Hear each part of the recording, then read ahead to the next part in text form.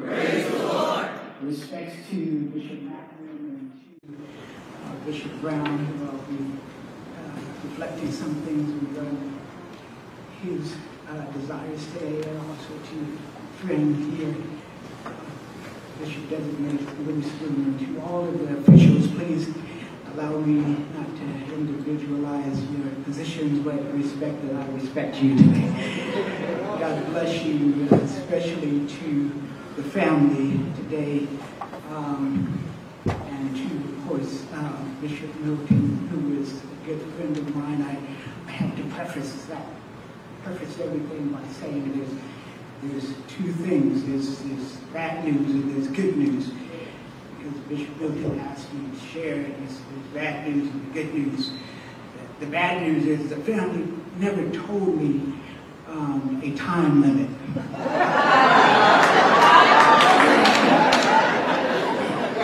That's the bad news. The good news is I never spoke for over 2 hours. I don't want to be left here alone with me in the casket, so I'll just get to what I'm here to do.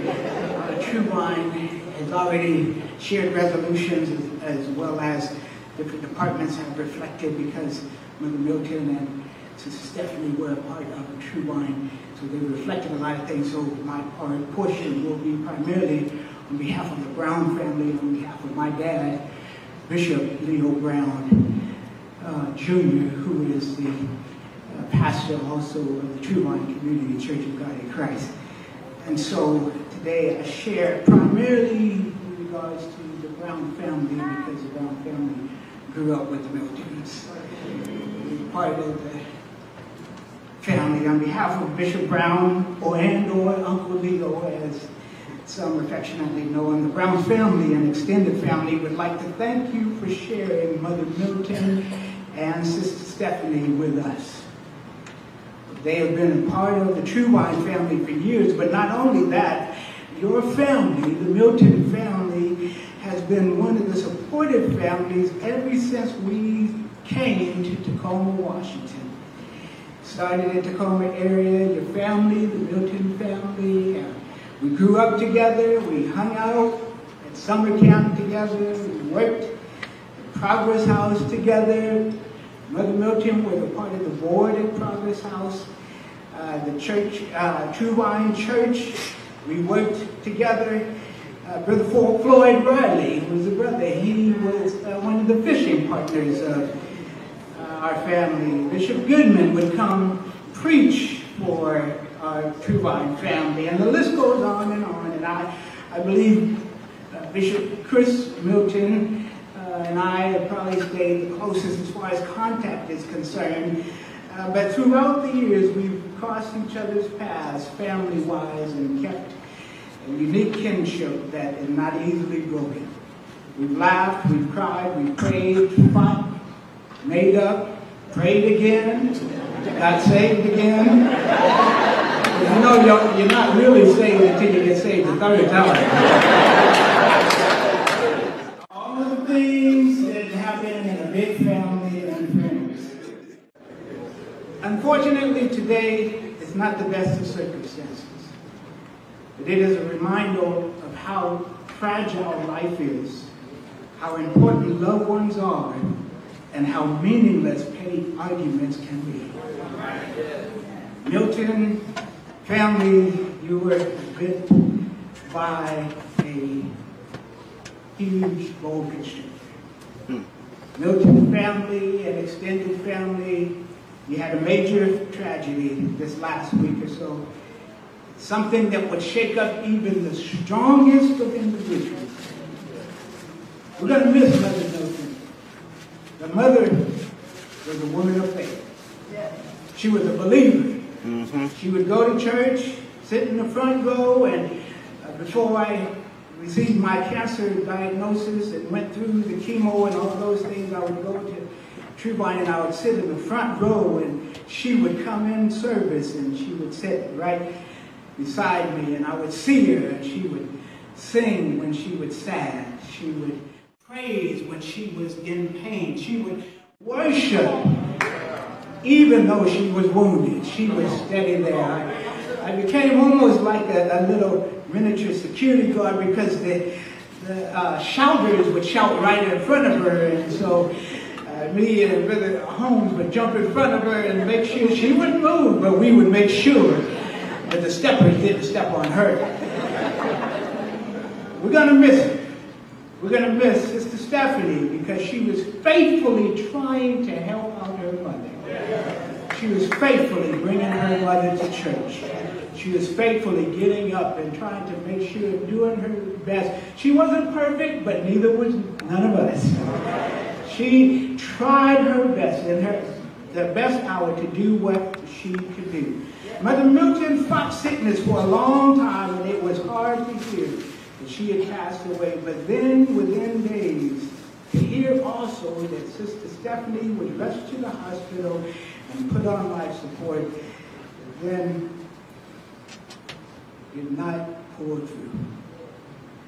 What an unexpected chain of events. And I don't care how old they are at the time, and I don't care how mad we are with them, there's never a good time to lose a loved one. That's right.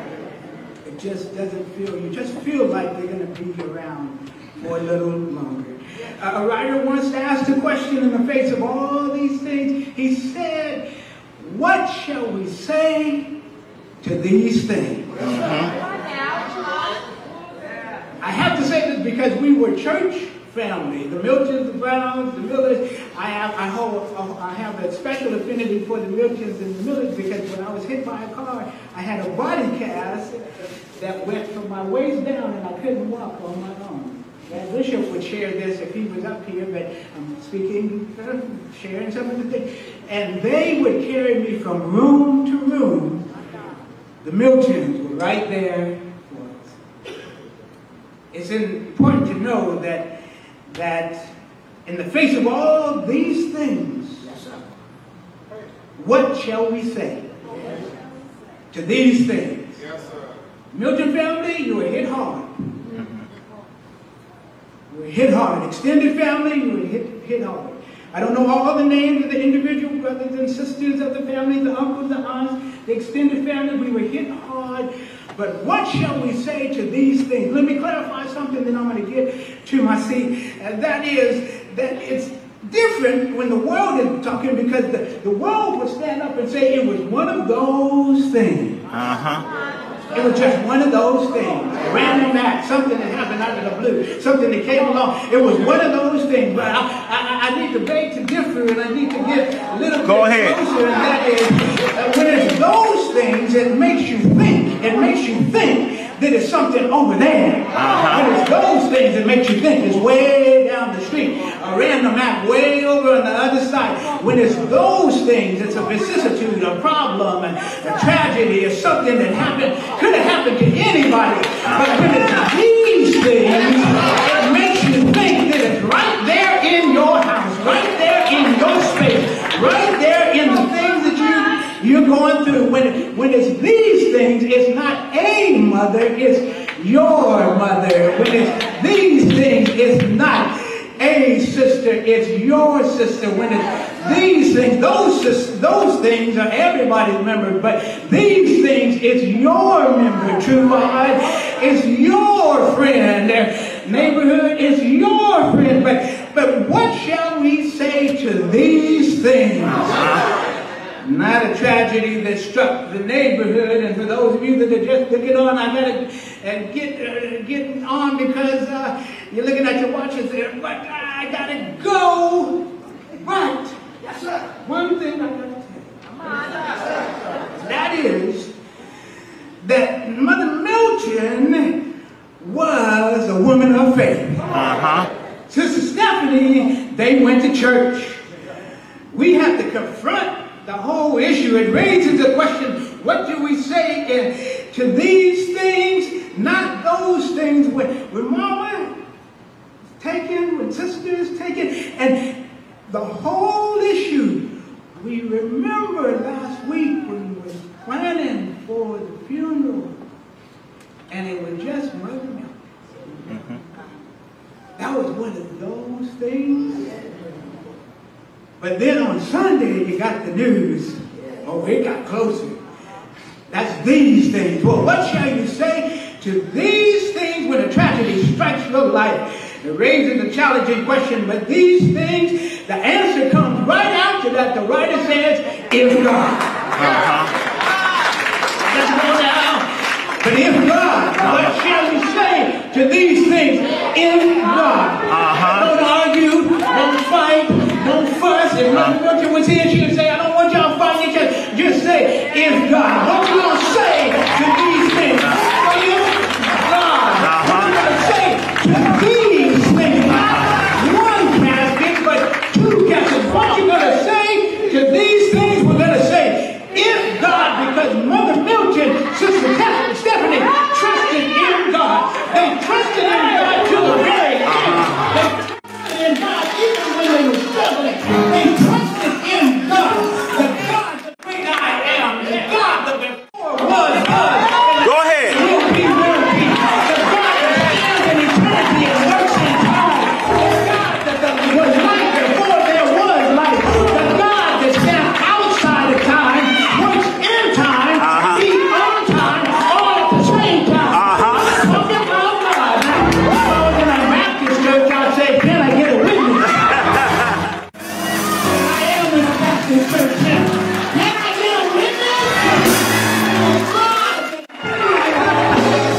that when he whispers to a horse, it whispers back.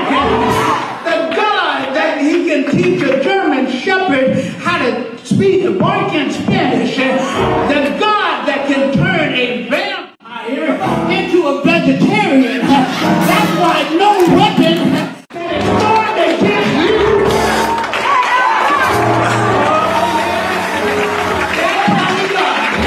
But not only that, as I go to my seat right now, I tell you that he's such a big God, he can make a weeping willow shout for joy.